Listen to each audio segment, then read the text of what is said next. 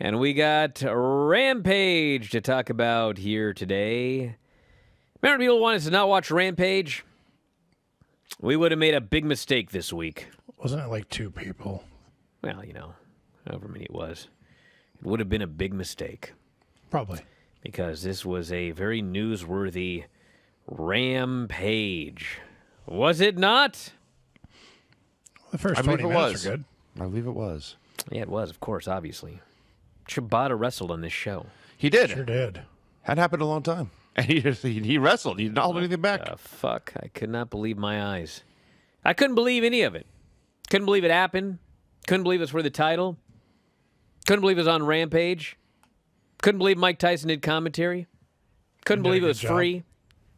Couldn't believe he did a good job, yes. He knew his stuff. Couldn't believe Shibata lost.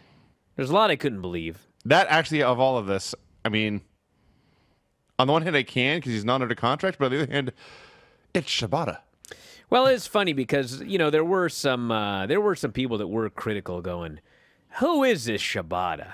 Like, they maybe had heard the name or whatever, but, you know, they didn't get it. They didn't realize why this guy was such a big deal. And, you know, if you realize why this was a big deal, then, you know, the match was something else. But if you didn't know why this was a big deal, and you felt that they didn't do a good enough job explaining why it was a big deal, then him jobbing pretty much told you it wasn't that big a deal. He showed up and lost to Orange Cassidy. Whereas if he would have won, that would have been a big deal. But alas, he did not. Yeah. Let's talk about it. Well, that's the review. Let's jump to the Q&A. No, get out of here. We watched AEW Talk Rampage. about this match for hours if I had to. There's a lot to say. November 4th, 2022. They begin by introducing Mike Tyson as special guest commentator. Now, I realized Mike Tyson was going to be the guest commentator because of course, we talked about it on Thursday. I didn't realize he was only here for the Shibata Orange Cassidy match. I didn't either. I thought he was going to be there for the whole show. No. I don't know if Shibata wanted this or if Orange wanted this or if Mike called and said, hey, I can give you 20 minutes and 20 minutes only. And they put him in the opener. But yes, Mike Tyson was calling Orange Cassidy versus Katsuyori Shibata. And we get the Shibata video explaining, for those of you who are not familiar with him, he did in fact nearly die of a brain injury. And then they came out for the match. And Mike Tyson's going crazy. The great Shibata, he notes. What a legend. Total wrestling icon. Orange Cassidy comes out. Mike calls him a great fighter. It's very evenly matched. Freshly squeezed, baby. You know, it's funny because this Mike Tyson fella, it's like, clearly they had him ready for Orange Cassidy versus Shibata. They, I'm sure, clued him into to some extent.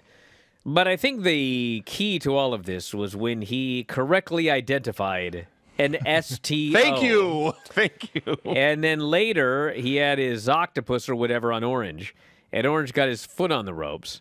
And Mike Tyson explained he was stretching him. That's why he had to touch the ropes. I think that was pretty much his exact words. The stretching he him was in there. stretching him. Yeah. That's why he had to touch the ropes. And that's when I realized that, yeah, they prepared Mike Tyson and all. Yeah, they probably told him, you know, some scoops about Shibata and Orange and the story and everything like that. But, man, at the end of the day, that guy's a fan. That guy's a wrestling fan. He watches wrestling. How the fuck else would he have correctly called an STO of all things? You want some, like, guy did a DDT or a leg drop. He fucking did an STO, and Mike Tyson correctly called it. And no, none of the announcers did either. No. It was just Mike Tyson. Yeah. So at the end of the day, I thought he did a great job. Oh, he's fantastic. He did a great job. He didn't step on anybody. No. You know, he said what he needed to say, and I thought he did well. Yeah. So the match begins, and I'm just gobsmacked this is actually happening. I mean, I know we're running this into the ground here, but seriously, it's Orange Cassidy versus Katsuyori Shibata. What the hell? And they were, in fact, both true to themselves. Orange is doing an Orange Cassidy match. He runs wild with his hands in his pockets, does the big tope, but that's a trap because now he's on the floor, and Shibata can wipe him out there, and he destroys him for a long time. After the break, Shibata does the Orange Cassidy shtick, only instead of finishing it up with a big like super kick, slow-mo super kick to the shin, he winds up and then just clobbers Orange as hard as he possibly can. That was great. So they go for a Orange responds by doing Shibata's own sit-down pose. They go to have a strike exchange, but neither wants to be the man to go first. So finally, Orange does, but he's still being Orange Cassidy. He's going super slow. He's being super gentle. And after like 5 of those, Shibata, again, just hits him as hard as he possibly can. Just levels him. This goes on for a while. Shibata gets an abdominal stretch.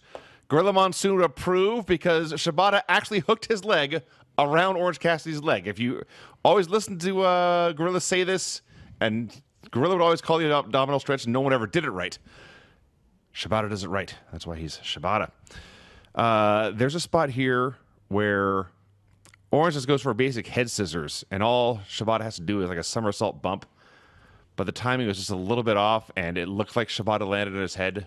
That was one scary spot in this match. Mm-hmm.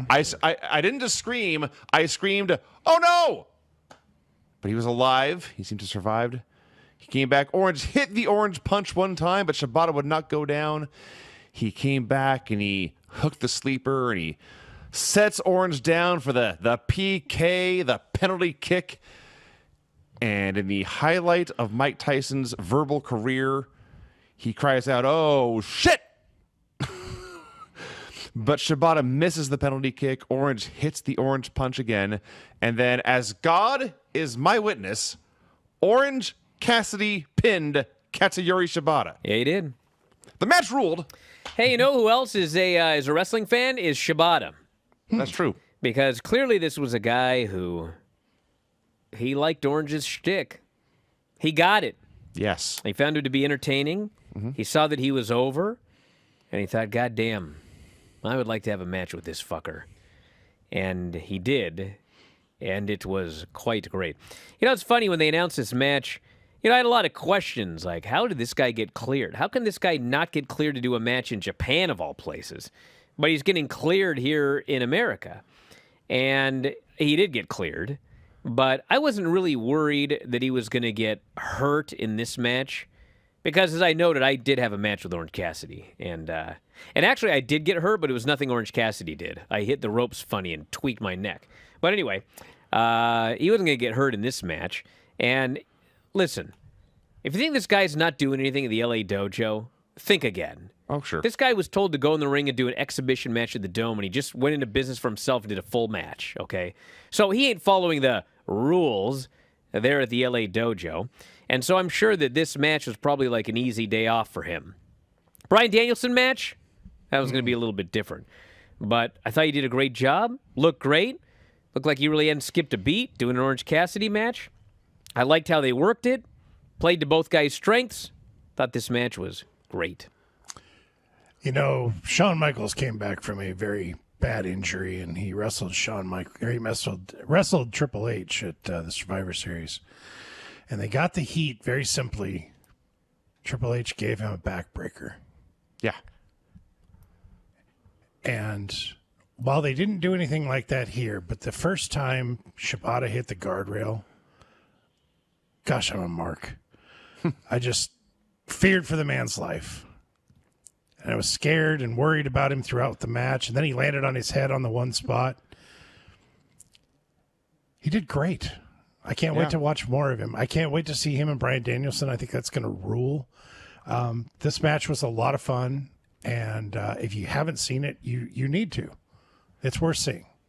Yes, and the thing that made it so great, and I think I'm repeating myself here, but they did not bastardize Orange Cassidy's gimmick. He was Orange Cassidy. Nor did they bastardize Katsuyori Shibata being the fighter.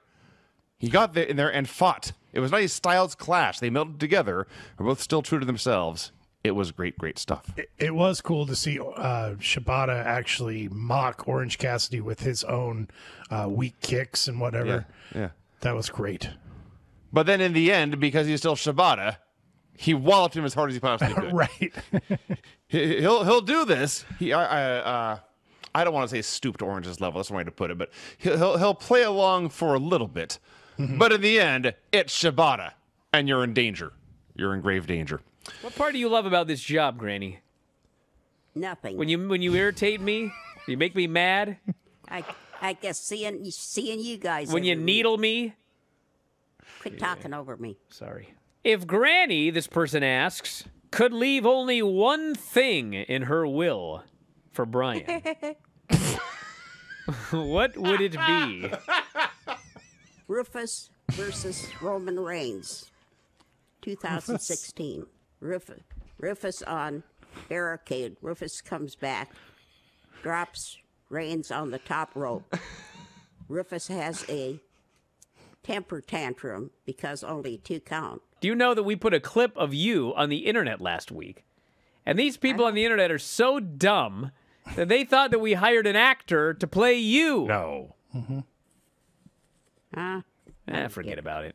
If you enjoy these videos, for just $7.99 per month, you can enjoy full-length editions of The Bryan and Vinny Show, Wrestling Observer Live, Figure 4 Daily with Tom Lawler and Lance Storm, the Mad Men Podcast, Speak Now Pro Wrestling with Denise Salcedo, and more, plus hundreds of archived shows, all in beautiful HD.